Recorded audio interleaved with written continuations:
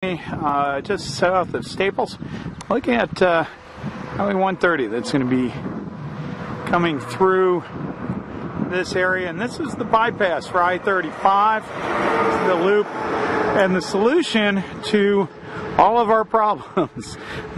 This may end up being a toll road, may not be a toll road, and they may end up putting toll roads on I-35. So this is happening just south of us here.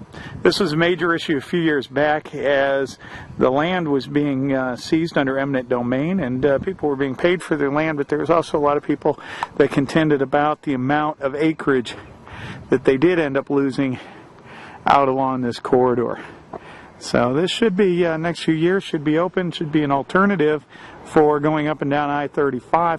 It'll change a lot of this rural area that people don't know about that's down south of San Marcos, headed down along 80, and we're looking out back over towards 123.